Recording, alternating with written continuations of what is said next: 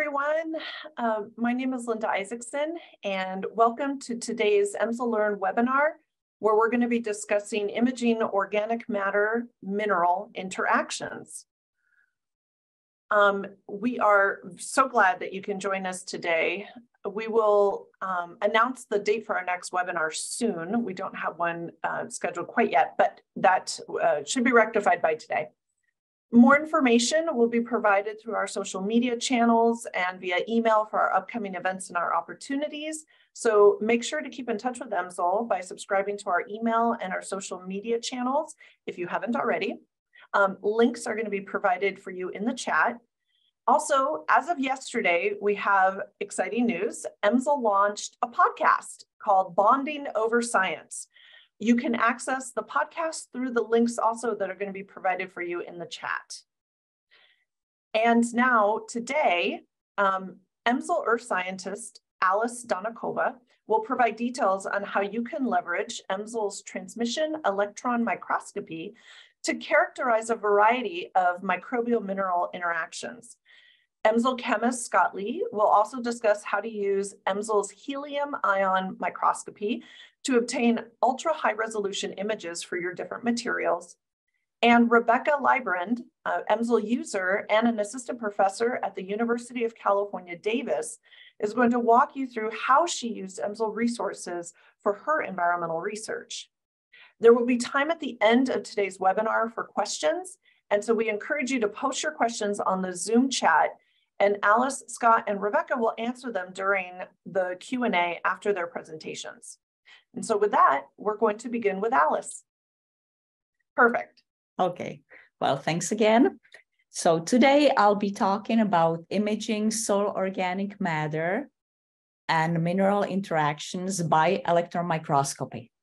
The illustration I have here is actually the mineral with organic matter on it. I'd like to point out to the scale bar here. Electron microscopy is certainly not a bulk method.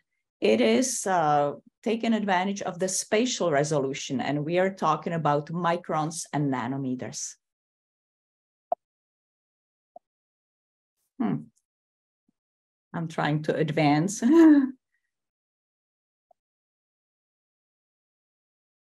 Thank you.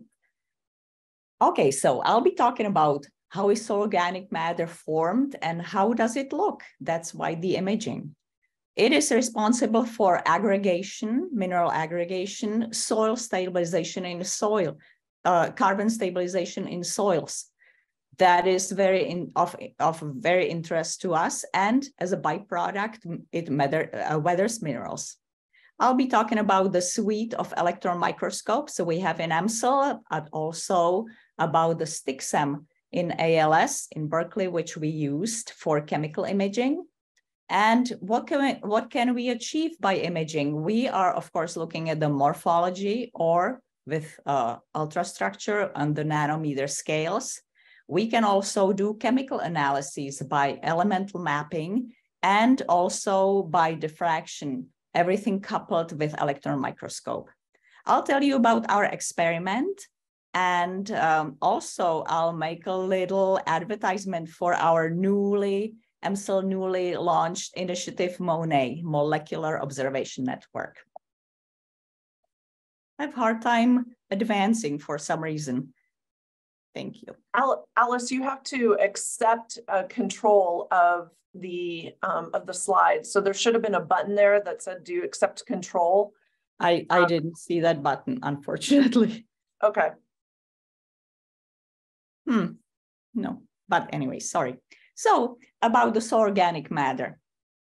I think to this audience, I don't have to introduce how it's being introduced, organic carbon to the soil.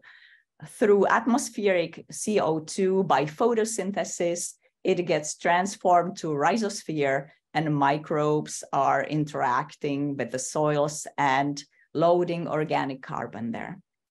Also, plant litter is responsible for a big part of the components introduced to the soil. And of course, it has to be hydrated, dissolved organic carbon by the water. Now, I get sometimes asked whether animals also contribute to the soil organic matter. Of course they do, with their activities above soil, and also anthropogenic activities contribute to it as well. And I still don't know. Okay, somebody's advancing for me. Thank you. So what is it composed of? It has many components. Some of them are from plants, as we said, some of them are microbial, and some of them are just present as the previous already present there before. And what we are interested in is the residence time. Of course, we want to have the CO2 transformed to organic carbon and be locked in the soils for a long time, not to get respired again by microbes and transferred to atmospheric CO2. So, oh yeah, there are some processes here. Those which we are interested in are aggregation and mineral weathering, and everything contributes to the organic carbon stabilization. By the aggregation, we can see that the organic carbon is less accessible to the microbes to respire it and turn it to the CO2. And you already saw this table. So again, residence time is of importance here, and how we stabilized, or we are looking at how the organic carbon is stabilized. So now we are at the imaging. This is a typical rod-shaped bacterium, which, there should be one. Interesting. Which exudes extracellular polymeric substances, which are basically lipopolysaccharides. And so sugars and lipids, sticky substances, which they use as adhesion to the substrates, but also the micron-sized minerals adhere to the microbes. Here is the image, a typical image. This is actually SEM of how organic matter looks like. It's an amorphous kind of blobby material. You can see it on the mineral, which this is biotite, which was in the soil for 6 months. And you can see that it's basically covered by the soil organic matter. This is on the left side. I don't know whether you can see my cursor. On the left side is the pristine mineral, which it started, and within 6 months, it was covered with the soil organic matter. One of the principles of stabilization of soil organic matter is it contains weak organic acids, which extract cations from the minerals, which then are incorporated into soil organic matter and stabilize it. There is another example of soil of mineral microbial adhesion to minerals. I think I didn't tell you I'm an environmental microbiologist, so of course microbes are my passion here. I look at how they adhere to the minerals with EPS. Mineral weathering, we said it's a byproduct. You can see the soil organic matter penetrates into the cracks and expands those features and weathers the minerals. So I'll tell you about the experiment. It was in Central Cascades in our Pacific Northwest, when we put mesh bags with 3 different types of minerals into the soil and incubated them in the soil for 6 months over the wet season. And then we retrieved them and analyzed them. You can see here calcite, biotite, and quartz. We wanted to see who was there, the DNA sequencing, what was formed into those bags, and how was it done? That's the imaging part.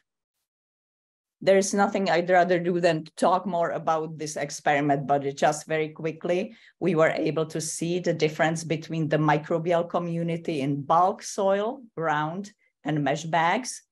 A special microbial community was extracted or recruited to the minerals, specifically to calcite and iron-containing biotite. We did also FTICR to see groups and classes of the organic carbon. And you can see here, yes, of course, there was a cellulose and tannins and lignin. And that's okay because it was actually introduced there through those pores of the mesh bag from the surrounding soil. But we were able to see the difference between the organic carbon in bulk soil and mesh bags, the newly formed organic carbon.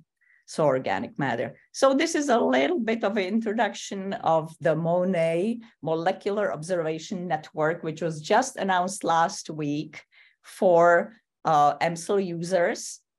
And this is automated soil samples analysis. And I wish so much this was already available at that time a year ago, exactly April 1st, when we sampled those bags, because it provides actually analyses, all of this which we've done. So this is actually, if you read more about the MONET on EMSL webpage, you actually are able to propose your soil sampling, and they will send you a luggage like that with all the equipment needed for this.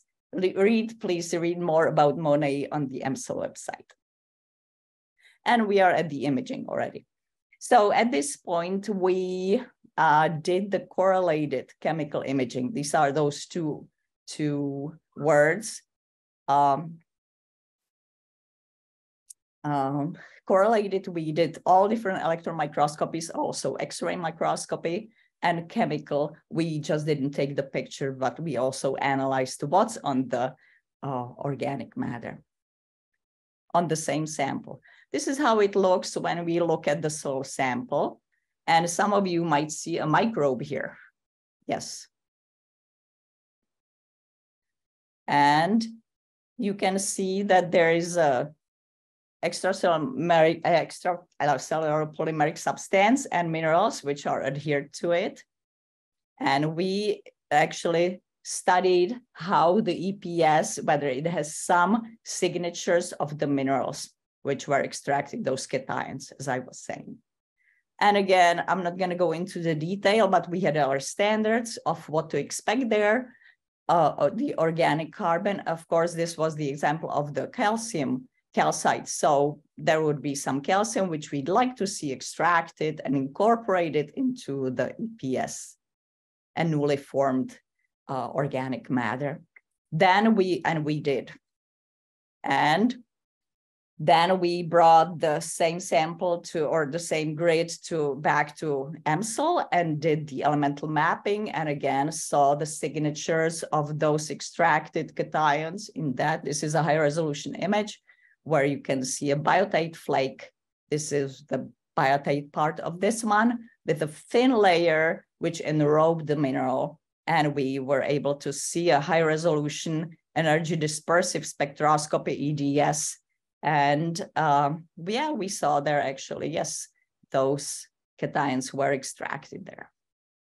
So briefly, transmission electron microscopy can provide correlated chemical imaging with unprecedented insights into the interaction between the soil organic matter and minerals, and it could be in a variety of environments.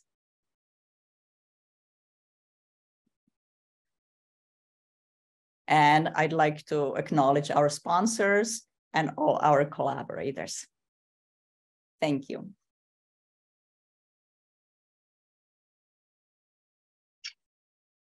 Hi, everybody. I'm Scott Lee. I am the Integrated Research Platform Lead for Structural Biology, and I'm going to talk to you today about helium ion microscopy And normally this talk would be given by Shuta, but he was unable to give it today. So I'm here on his behalf. So basically, what we're trying to do is trying to use helium ion microscopy to do some high resolution topographic imaging of surfaces. And basically what we need to do here is have the imaging provide a lot of the details on the surface in order to understand some of the processes that are occurring on the surface. Some of the processes that are related to BER include interactions between microbes in communities, roots and soils and rhizosphere interactions, organic matter mineral interactions, and ice and nucleation and microbial transport in aerosols. But there's a challenge of getting this information or imaging from this information because a lot of these materials have low atomic number of materials, carbon, nitrogen, oxygen. And so typically what happens now is people use SEM to image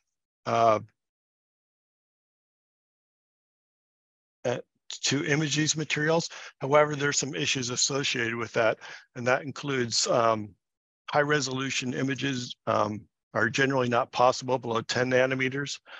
Generally small depth of field is occurring, which gives difficulty in doing three-dimensional type of perspectives.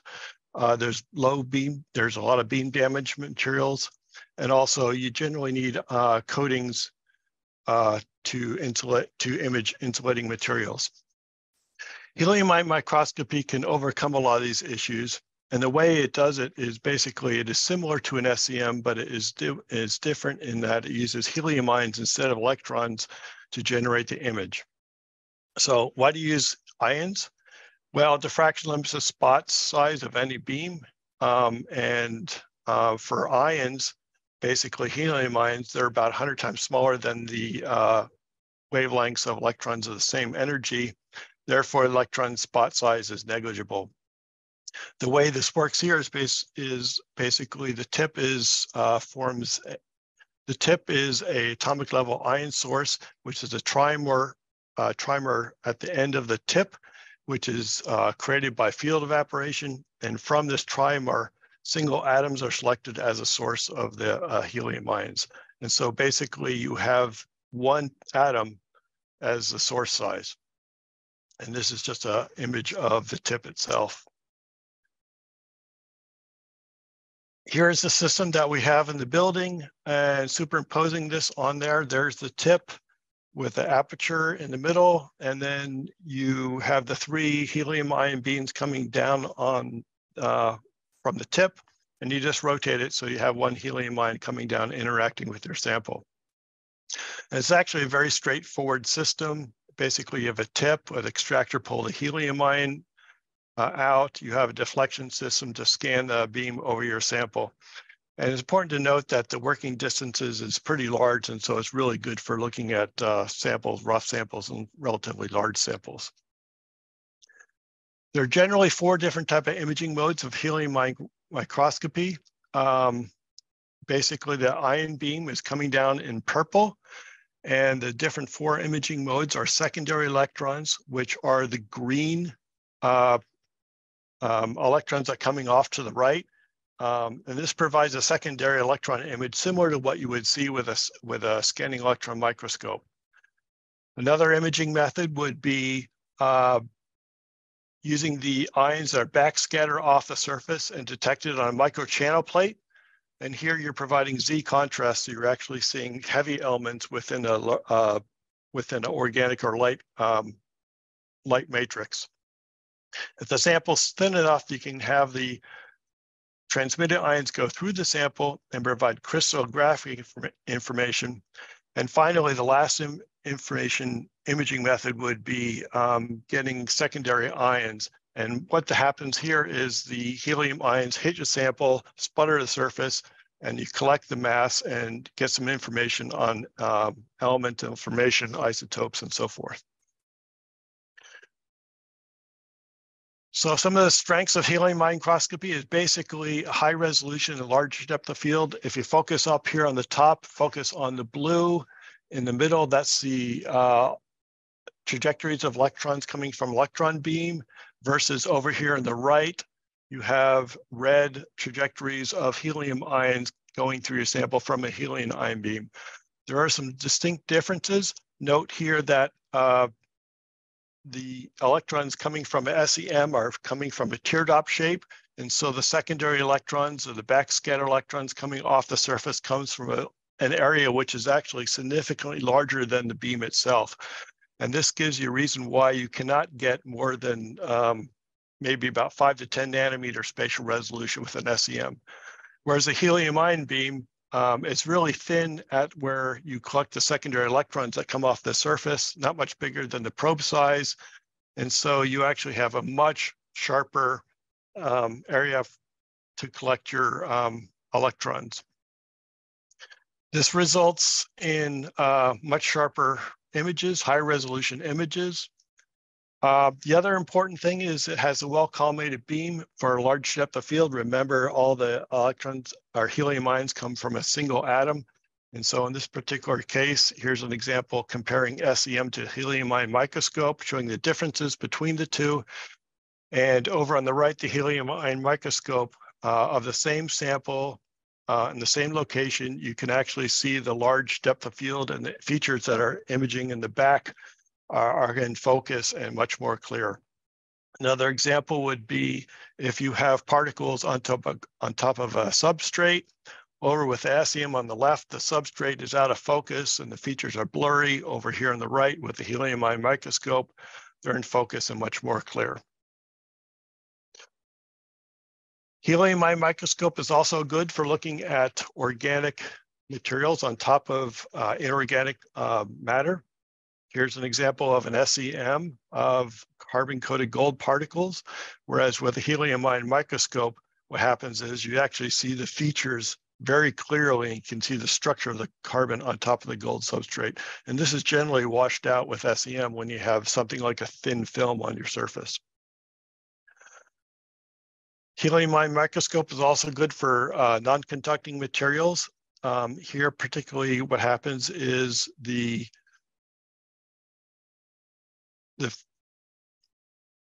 images actually form, the images actually appear dark because the electrons do not escape from the sample because of the charging going on. And you can compensate this by actually alternating the helium beam and the electron flood gun, and that'll actually do some charge utilization. So a lot of your images can be imaged on samples that are not coated with any type of material. And here's just an example of a foraminifera without the electron flood gun. Here it is with the flood gun, showing all the features, and you can actually zoom in and see a lot of the features with a lot of clarity. And again, here, lastly, I mentioned that you do not need coating on your material with a helium ion microscope. And this is just one example of what type of things that you would normally see when you coat your sample. So all the features tend to get blurred out or they disappear with a coated sample. Helium ion microscope is also good for looking at beam sensitive material. With an SEM, a lot of your energy is deposited at the surface, where the helium ion is actually much, much deeper. And so if you have a sensitive material, such as a thio on a gold substrate, what happens is with an SEM, a lot of material gets damaged and blurred out, but you actually see these featured really nicely with the helium ion microscope. I'll just show a few examples here of what we can do with the helium ion microscope, including imaging of biosamples, mineral weathering studies, which I'm sure Rebecca will talk about a little bit further, biomineralizations, and aerosols. Case one, bone tissue engineering, where you're developing biomimetic structures that support bone mineral uptake, and the goal is to understand what occurs in early stages of mineralization. Over here on the left is your material, your biomimetic structure without mineralization, and then you actually start the mineralization process, and you can see what happens as material starts mineralizing and depositing on the surface. And so this gives you insight of what's going on. And while this might be something related to maybe biomedical applications, I would point out that these type of biomaterial synthesis studies are actually directly relevant to a lot of BER research programs, including the Genome-Enabled Material Synthesis Program. The marine bacteria Zeta proteobacter produces twist appendages, which are thought to be important for eliminating iron-3 waste that's produced from oxidation of iron-2 as part of its metabolism. And it does it by actually absorbing the iron-3 and transporting it away from the cell. So there's some study by this group called from Bern, trying to figure out how this occurs. Here's an example of these appendages on the surface without any coating. So this would be more representative of what you would see in the environment. And as you put the material incubate it into seawater and watch it for a period of 1 day, 4 days, 4 weeks, you can actually see these crystals grow. And these are lipidocrosite crystals that are coming on. And you actually see the structures very, very nicely on these materials. And the very last example I'll talk about airborne soil organic matter. And this particular case, these are aerosols collected from the Southern Great Plains site. And these are soil organic particles that actually are pretty solid and do not deform on impact. And while SEM can give you a lot of information about what these structures look like, what is missing here is a lot of the information about the organic coatings and films. And you see down here in the bottom right-hand side, there's a helium ion microscope image that analogous to the SEM image. And you can see very clearly that these halos, which are representative of organic matter around your materials. And from these images, it was concluded that these soil organic particles have a liquid-like coating that flowed down onto the substrate as the materials were collected. So last slide, in summary, helium ion microscope can provide high resolution, high depth of field, and high contrast images of uncoated biological environmental samples. But the one major factor is it generally cannot provide any chemical limit information. So with that, I'll turn it over to Odetta, who I think will introduce our last speaker. Thank you. Thank you, Scott. That was a great presentation. So good afternoon for all who don't know me. I'm Odetta Chapoku. I'm a soil scientist and team lead of biogeochemical transformation in EMSL. And today is my great pleasure to introduce our next speaker and my close collaborator, Dr. Rebecca Leibrand. For those who joined late, Dr. Leibrand is an assistant professor at UC Davis in the Department of Land, Air, and Water Resources. She is a soil scientist that is specializing in pedology and soil mineralogy. Dr. Leibrand is an EMSL user of 7 years and has collaborated with EMSL Science and EMSL scientists in her pursuit for studying mineral weathering in the critical zone, spanning from landscapes to nanoscale. I'm excited today to hear more about your past, present, and future research, Rebecca. Thank you for that, Odetta. And thank you to EMSL for the opportunity to present today. I will be using some examples from our team's research on how we utilize EMSL's resources, specifically to perform some different kinds of cross-scale soil science research.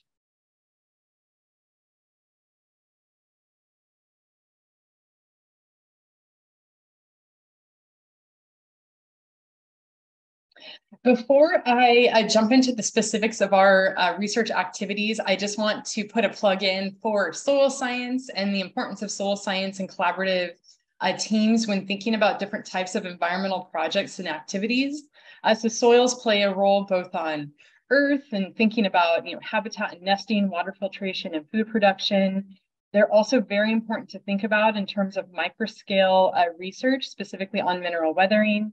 And then there's also a new field looking at bridging soil science with planetary space science activities. So today I will be focusing on a collaborative project focused on mineral weathering and thinking about soils across different bioclimate regimes. And before I specifically get into those topics, I want to first acknowledge the very large collaborative network that has made this mesh bag project possible. So we've had teams deploying these samples that I'll be talking about today in the Sonoran Desert, the coastal temperate rainforest in Southeast Alaska, Calvert Island in British Columbia, Georgia, and South Carolina. And all of this work would not be possible without this amazing team of collaborators that you see here. And I will mention more at the end of this presentation as well. So when we think about mineral weathering is a very important type of process to study because it's how we go from having elements bound up in rock to being weathered out and being available for plant uptake in terrestrial ecosystems. So we are very interested in the types of mechanisms that lead to these elements in the rock being released to the soil and available for uptake by plants, for example.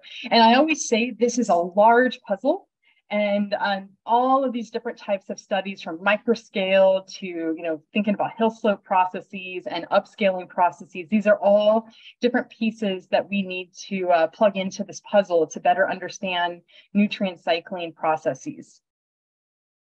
So with that, a lot of our work has focused on microscale processes. And the overall question driving our team's work is how do abiotic and biotic environments interact to initiate mineral weathering and the formation of soil in Earth's critical zone? And this work stems from a cross-scale weathering project that I performed in the Catalina Critical Zone Observatory, which is just outside of Tucson. These sites span from the Sonoran Desert or desert scrub ecosystems up to a mixed conifer subhumid forest. And the overall design of this project was working across scales, taking observations and properties measured in a soil profile, looking at bulk soil processes related to mineral weathering and soil mineralogical composition, specifically looking at clay distribution, and then doing a microscale project where we were comparing how minerals have transformed in natural systems. So we were already seeing some biotite from some of our previous presenters, and we were also looking at biotite transformation across these sites as well as dust deposition. But one of the questions that kept coming up for me while we were doing this work was, what about the microbes? Specifically, what about the fungi? How do we see differences in mineral transformation as we move across these different types of ecosystems? And so when I started to build my own research program, I deployed a huge number of these mesh bags, again, thanks to that big collaborative team that I mentioned at the start of the presentation. And the idea here was to put out fresh ground rock and mineral material that we could study over a series of 1, 3, and 6 years to understand the incipient weathering of some of these materials across these different types of climate regimes. And so the types of mesh bags that we put out were nylon mesh bags of different sizes. We've done coarse mesh at 35 microns. We now have an intermediate mesh at 1 micron and then a fine mesh at 0.5 micron. And these bags were put out in the upper 10 centimeters of mineral soil across these different sites. And with respect to the types of materials that we selected, all of these samples went out in granitic landscapes. And so the idea here is that by putting out basalt, we were essentially putting out a form of a bait. This is a fine grained material, easily weatherable compared to other types of rock materials that we could have put out, and its sources of calcium, phosphorus, iron, to name a few. We also deployed quartz sand, and quartz sand is coarse grained, and we looked at this as almost an in situ control. So we had an idea of what was moving into the bags and out of the bags because there wasn't actually, we didn't expect a lot of incipient weathering of these quartz grains over such a short time frame compared to basalt or the granite. And the granite materials were also coarse grain. This was basically providing a fresh supply of granite to these granitic soils. And so the granite, again, contained potassium, magnesium, iron, and calcium, to name a few elements. And for the initial deployment, we put these bags out in the Sonoran Desert, desert scrub, and subhumid forest ecosystems in the Catalina Mountains, just outside of Tucson. And then we also deployed samples in the humid hardwood forest in South Carolina, as well as a hardwood forest plot in Georgia. Since then, and I'll mention this at the end today, we have also extended the reach of this project and deployed samples across Southeast Alaska in 2 different field areas there, as well as on Calvert Island off the coast of British Columbia. So we've been extending the reach of these different types of samples. I'm not going to get into every specific detail of our sample deployment design, but I just want to emphasize here that we put out these bags in upslope and downslope positions and repeated this across multiple hill slopes within each environment. And for the results today, I'll be talking about samples that were deployed for 1 year in our 2019 paper, as well as 3 years, which is a big emphasis of our 2022 paper that I'll talk about. We also just received our 6-year samples. They actually survived out in the field for that long, which was really exciting. So we're actually in the process of analyzing those and thinking about funding sources for the next steps on looking at those samples, specifically the fungal inputs. So EMSL, we went and deployed these bags. They were out for these different time series. We retrieved them. And fortunately, we were able to secure an EMSL user proposal to start taking a closer look at these bags. And one of our first goals was just to understand what has grown into the bags and what is going on in these samples. And so it's great that Scott already set the stage for the use and the importance of helium ion microscopy. These are some examples of what we saw inside some of the mesh bags with respect to fungal structures, and then also seeing examples of biomechanical weathering, with this being fungi growing into and along the edges of this biotite grain that you see here. We also use scanning electron microscopy very extensively to look at some additional details of fungal growth. This was an example of a fungal hyphae growing beneath the surface of a mineral grain that you can see documented here, and then also growing along the edges of grains. In addition to that, a later project also used transmission electron microscopy, where we were actually able to select some fungal grain interfaces, like what you see growing across here. And then we were able to create, using the focus ion beam technique, a vertical cross-section into the grain. And in terms of scale, as I go through these images, I want you to picture these being individual sand grains. So these resources allow you to subsample at the individual sand grain type of level using high resolution microscopy. And we've been looking at fungal growth and these types of interactions at that level of study, which to me, as a soil scientist accustomed to going out and digging soil pits, it's a whole new kind of world to jump into. And it's been a really exciting component of our team's research program. So this is an overview of the different types of microscopy that we've used, and I wanted to spend a little bit of time talking about our 2 different papers that have resulted from this work. One of our first goals was to be able to capture and to identify the different types of details of the fungal growth and the different types of features that we saw within the mesh bags after deployment.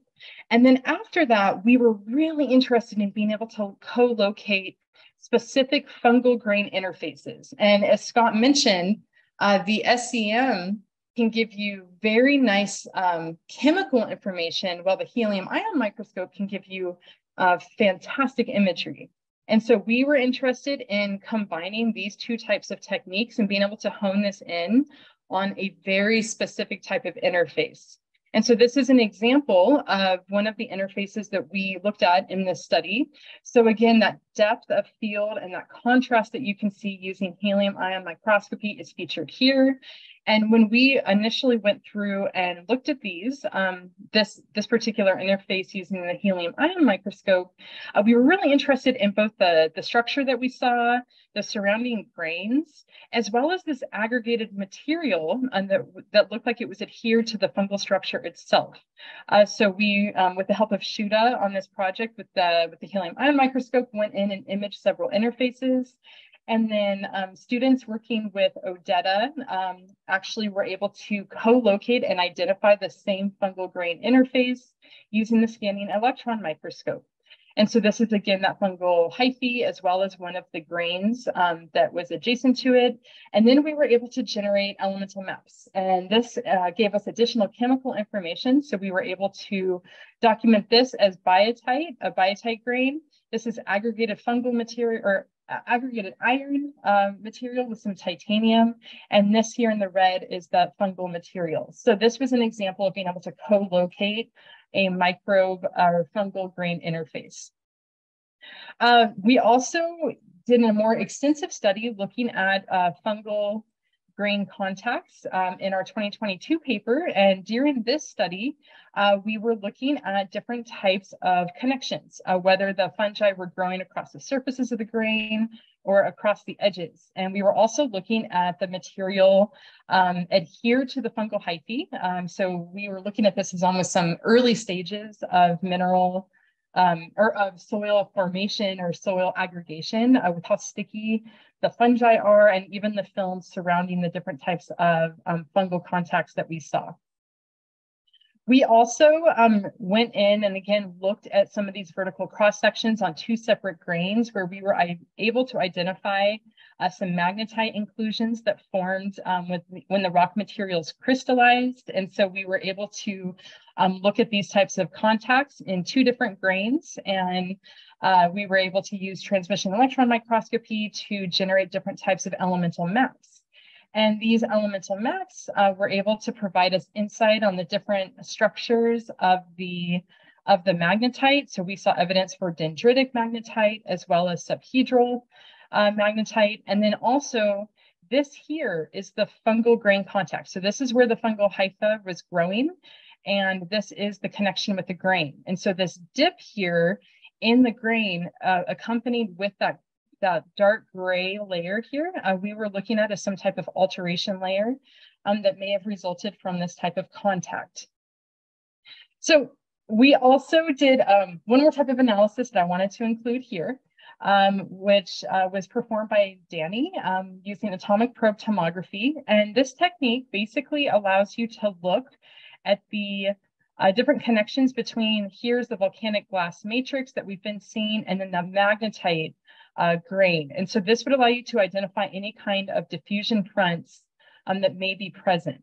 Now for us, when we looked at this, we saw what we viewed as some abiotic enrichment of calcium right at the interface between the volcanic glass matrix as well as the magnetite. But I just wanted to include this as another demonstrative example of some of the techniques that you could use at EMSL.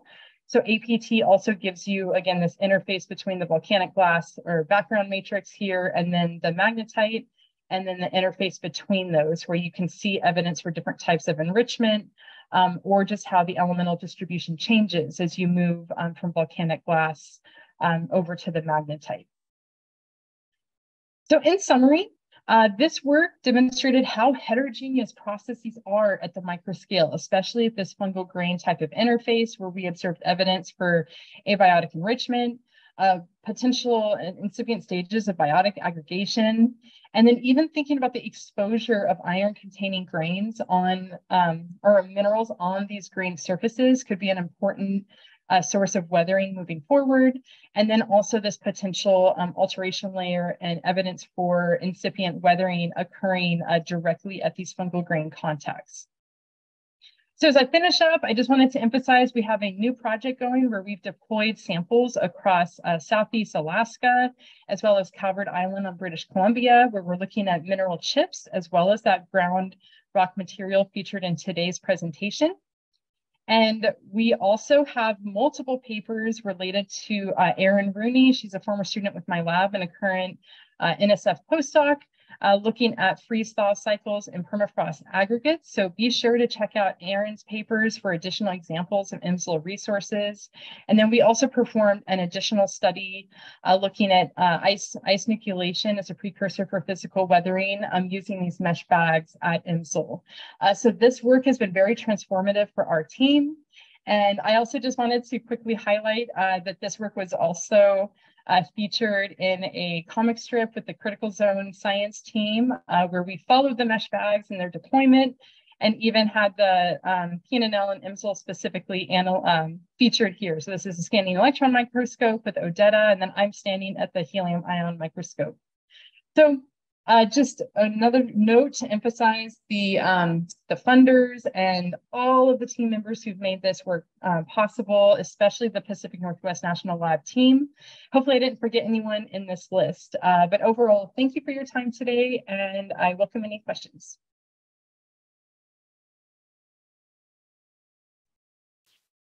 All right. Thank you, Rebecca. That was a wonderful presentation. And thank you to both Alice and Scott as well for your great presentations. We are on our way now to the Q&A.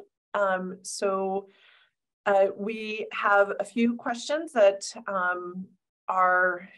that we'd like to ask the presenters. And again, if you are inspired by any of these questions and want to submit your own, please do so in the Q&A. And we will be grabbing those and,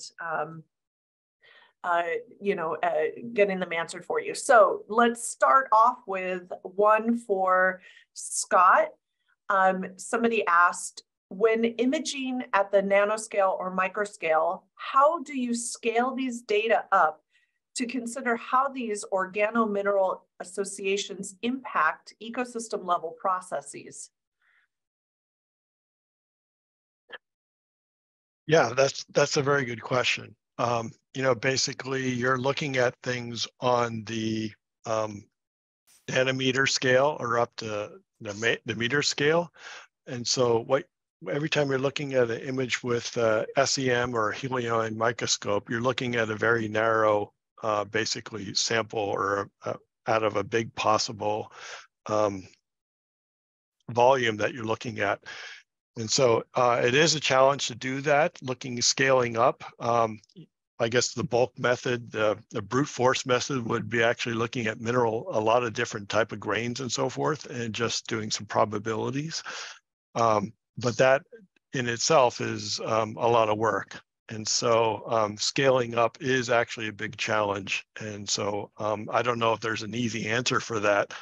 And I don't know if Rebecca has any ideas on what she would do to scale up, but I know it's a big challenge in our area.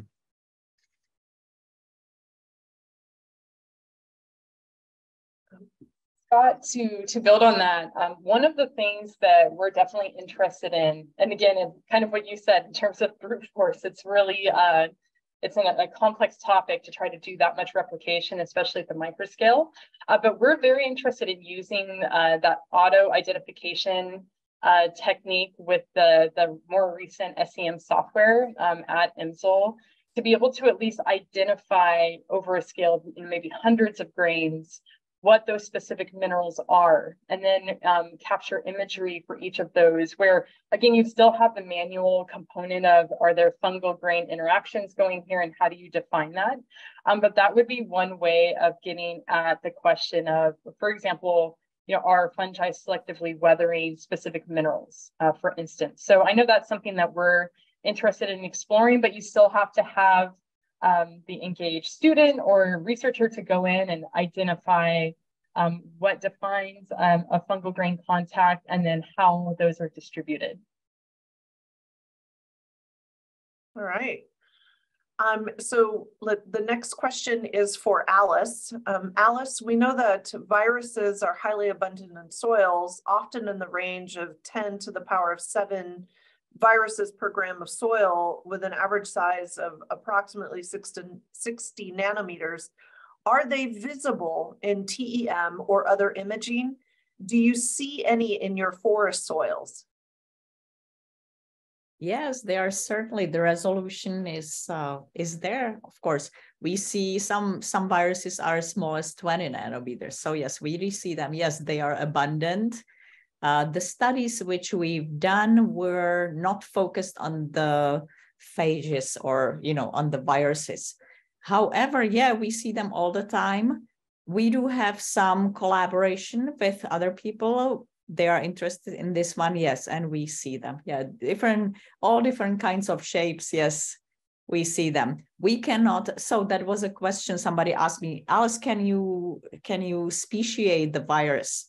No, we can't. We just can image and we can say, okay, so this is, you know, this and this shape, but we cannot tell this is to be sequenced in order to identify it. So we provide only ultrastructure. Okay, wonderful. So Rebecca, next question's for you. Interesting work. I'm wondering how to know the exact role of fungi in the weathering of the rocks. To me, fungal cells and mineral particles co-locating together spatially may not necessarily indicate that fungi facilitate the weathering. Yes, that is an excellent question, and it is definitely one of the challenges of our research, especially if you're trying to get at any kind of indirect weathering mechanisms driven by fungi. For us, a lot of our work so far has focused on mechanical or biomechanical weathering, where we know that just the sheer mechanism of the fungi growing through the surface layers of a grain, or interacting with the edges of the grain, like I showed with that helium ion microscope image, we know that that is physically transforming the grain or increasing its degree of weatherability or susceptibility to being weathered after that point. So a lot of our work has focused on direct fungal grain contacts, as well as thinking about things from a biomechanical side. So I definitely agree. It's hard to know, especially with indirect weathering, what could be happening. Now, there are different types of techniques that EMSL has that I have not directly used myself, but I know something like MALDI, for example, may be able to help get at the different types of organic acids that are present in a specific sample, especially if you're using this in a mass spec imaging type of environment. And so that type of technology could potentially help you start getting at some of the indirect effects of weathering, or at least the presence of organic acids being released into a particular mineral weathering environment. But yes, I definitely agree. And I think that's an excellent point that you made. Wonderful. So this one is for Odetta. Oh, Odetta, sorry. I was trying to answer, Rebecca, and then you can ask the question. The work that you showed, Rebecca, where we went and did the cross section between the fungi and the mineral, was exactly to see that evidence of the weathering. Of course, you know, there are still questions remain, but that decrease in the interface, the decrease in the mineral that we saw, we felt there was evidence of direct mineral weathering. So yes, I just wanted to say that there are ways to address. Yeah, and Odetta, there's a question for you now. So can you elaborate on the Monet proposal call mentioned in Alice's talk, and what information can be gained regarding the organic matter of submitted samples? Yeah, so the Monet call is, it is addressed and looking at the organic speciation and organic molecular characterization. And so far we don't have it at the level of microscopy, but we are looking at the molecular scale of that organic distribution and organic characterization. And you could look at all the data sets that we are getting from the Monet that is provided, I think, in one of the links that you posted in here. But that we'd like to include the micro scale characterization into the Monet. Right now, we don't have it for the electron microscopy. We have it at the level of XCT, which is X-ray computed tomography, where you can look at the pore space and pore distribution and correlate that with organic matter analysis that we do on the soils via extraction. All right. So this next one's again for Rebecca. So Rebecca, fantastic talk. I would love to know what approaches you've used to understand how these microscale processes scale up to the landscape level. which of these approaches have been most successful and which practitioners have most successfully used this information? Definitely, yes. So upscaling, as we mentioned, is a very involved and kind of complex topic. How we have used this previously was comparing what we saw at the microscale to what we saw in bulk soil samples, for example. And so this was related back to the Catalina Critical Zone Observatory work that I mentioned in Arizona. So we were collecting bulk soil samples and analyzing the mineralogy of those samples. And we were looking at the bedrock materials that we were able to collect. And we actually did some elemental and mineral loss tau plots for these sites. And so in the bulk samples and even across these different landscape positions, we were able to say we see evidence for feldspar weathering through the loss of sodium as a proxy for feldspar weathering, as well as just the loss of feldspar in the soils as compared to the rock samples that we were looking at. And so we had this idea of different ways that feldspar is being lost or weathered away. And then at the microscale, we were actually able to go in and, with different types of replication, we looked at a bunch of feldspar grains at the microscale, and we were able to detect elemental loss of sodium at that level. And the great thing about these critical zone sites is that there's researchers across all kinds of different disciplines. And so there were also scientists studying the soil water samples and stream water. And they also were able to detect differences based on the inputs to the water and the measurements they were doing that suggested different types of mineral weathering that had been occurring based on the weathering products that they saw in their water samples. So that's an example from how we've previously done that. And specifically, our work is focused on connecting the microscale to kind of the soil profile or hill slope scale where you can get at different kinds of elemental or mineralogical loss. But there are also teams and scientists. I specifically want to emphasize Eric Slesserev. He's a staff scientist at Lawrence Livermore National Lab, and he has been doing a lot of work thinking about regional or even, thinking about that, within the United States, what types of evidence do we see for additions or depletions in mineral or elemental materials? And so I would definitely point you towards Eric's work. And Eric is actually partnering with our lab right now to try to get at how the reactive minerals in some of our mesh bag samples have undergone weathering out in different types of field sites and climatic regimes. And we're actually in the process of thinking about how to upscale some of these data that we collect in extracts from the mineral samples up to, hill slope level or even, more regional comparisons across the site. So we definitely don't have all the answers on that. It's a very involved type of field and lots of opportunity in it. But those are some examples for how we've gone across different scales. Awesome. Well, hey, thank you, everyone. This concludes our EMSL Learn webinar for today. I'd like to thank all the speakers again for their time and energy into presenting on organic matter and mineral interactions. And we hope to see you all at our next EMSL Learn webinar. So thank you. Have a great day.